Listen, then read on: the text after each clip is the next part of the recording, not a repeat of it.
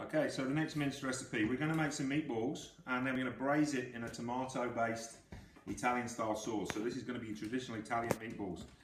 We can put all sorts of different herbs and spices in these, but what I'm going to do is I'm going to assume that you have your own herbs and spices, your favourites, and I'm just going to show you how we put together mincemeat meatballs. So we're going to start with half an onion. I'm going to just chop that down a little bit just to help it blend a little bit easier.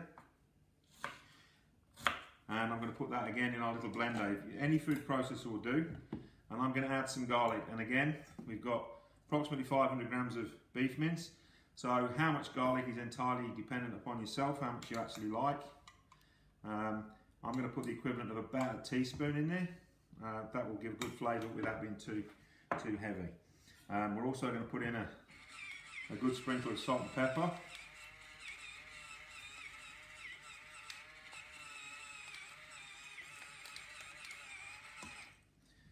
And again, we're using the pink rock salt because there's no bleaches. It's a more natural product. And to help us blend that down, we're going to put an egg into that mixture. So we'll crack that egg in, and obviously the liquid of the egg will just help us blend that mixture smooth. We need to go quite fine with this because we're going to mix that in with the meat.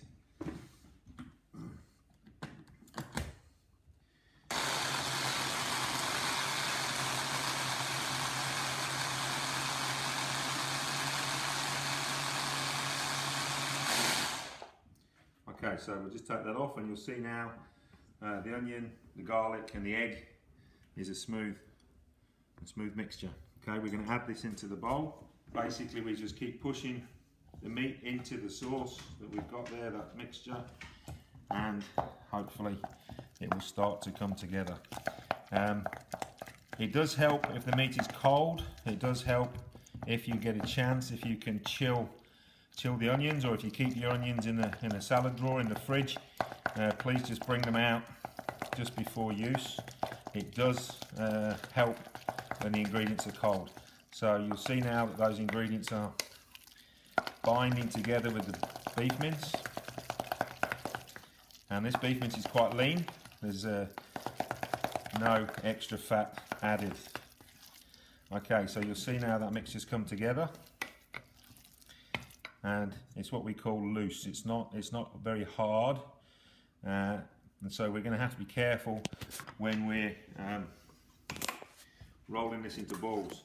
So easy way to roll balls is to use a spoon, and so we have approximately the same size balls, and we need to just squeeze them into shape. This can be quite difficult. If it's too soft, then once again refrigerate the mixture, and that will help set the protein in the meat. And these are going to sit in a poaching stock. The poaching stock will make the sauce. It's going to be made from tomatoes, a little bit more garlic and some rough chopped onion to give us some texture. We can put some oregano, garden herbs, and this will be fantastic on spaghetti or tagliatelle as classic Italian meatballs.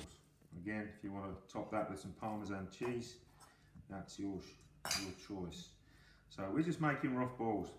Now the reason these have got egg in and the skewers didn't have egg in is because of the cooking process. These are going to braise in some stock on the top of the cooker, and if we didn't put egg in to bind it together, they would boil apart, and you will end up with a bolognese sauce, which is no bad thing, but if you want meatballs, then of course you want meatballs. Okay, so now we're going to make the sauce to braise the meatballs in. So we always start with any sauce, usually with frying some onions. Obviously it's an Italian recipe, so we're going to use some good quality olive oil. And that just needs to be enough just to cover the bottom of the pan and give us a sizzle when we put in the onions and the garlic. Now, because we're making a sauce, we don't want large pieces of onion. We're going to start the process with onions into our mixer, and again we're going to put some garlic, also into our mixer, and we're going to chop it up, and we would say chunky, a little bit chunky, not too fine, although it's your choice. You can always go finer if you need to, if you like that. We're just going to give that a quick blend. There you go. And it doesn't matter if it's got some pieces in it. So we're now going to put that into the pan, and we can hear it very faintly sizzling. I am going to use some dried oregano, Italian herb. If you've got fresh herbs, as I said before, remember, fresh herbs, you need twice as much as a dried herb. Dried herb can be quite strong, so just be careful. And at the end, we can adjust seasoning if we need to. So there's not too much left in the bottle here. I'm going to use probably about a half a teaspoon. And again, dry herb is quite strong. So we're not going to do anything now until this is cooked. We can put some salt and pepper now. And we need to make sure we cook the onion and the garlic, so it's not too harsh. We need to soften the flavours, mix them together. The garlic and the onion will both go sweet, and that's a key feature of Italian pasta sauce. So we're just going to stir that round, and you'll see we can see that there's still some oil. It's not sticking to the pan. If you don't have a non-stick pan, then obviously be very careful at this stage. And if there is some brown gummy bits stuck on the side of the pan, then you can deglaze it just with a little bit of red wine. That will just take that off the pan before you put your tomatoes into the pan. If you don't like using alcohol, just use the tomatoes, and that should release all of that brown residue. So you'll see it's starting to go a little bit soft.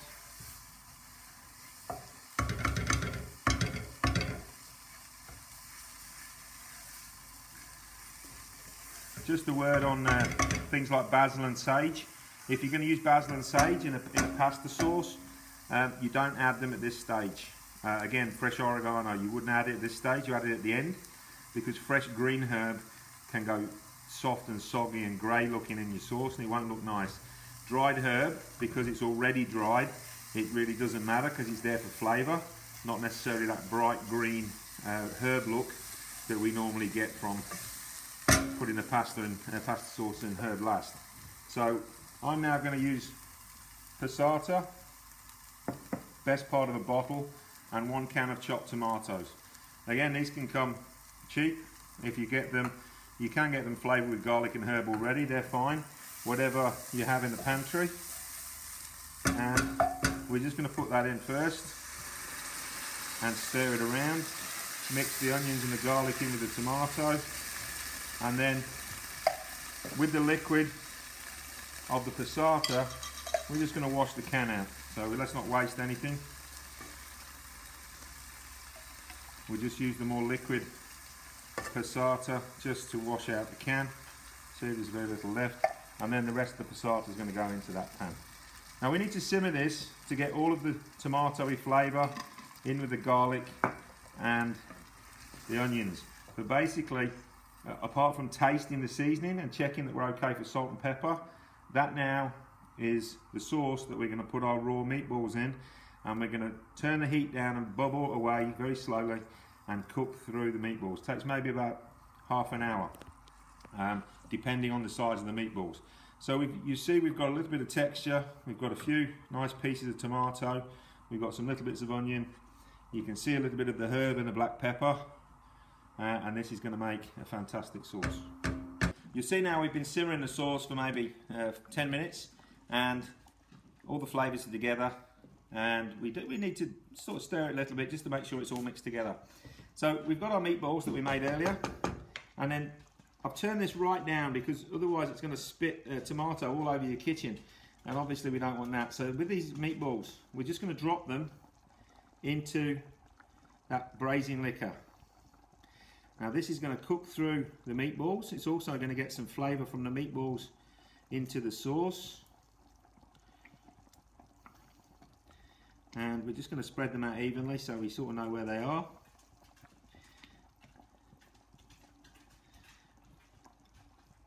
We'll get 3 there in the middle. And as I said before, because of spitting, we don't want to make the kitchen too dirty, so we're just going to put a lid on the top and leave that on the lowest heat. 25 minutes, then we're going to take the lid off, we'll have a look at it, we'll turn them over, we'll look around, they will be cooked, and then you need to just reduce the sauce until it's the thickness that you require. So you can go really thick sauce, or you can serve it with pasta in a juicy sauce. Okay, so now we've just taken the meatballs and sauce, it's reduced down. I'll just open that up, you can have a look at how the sauce is reduced down. This is a good pasta sauce. There's still pieces of tomato, which is quite nice. Again, you could have blended that and made a smooth sauce if you wanted to. The meatballs have held together, you can see that there.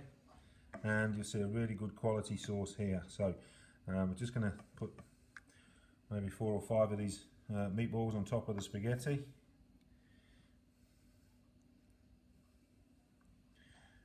And then plenty of sauce. Obviously, if you want to grate some cheese over the top, but there's another easy dish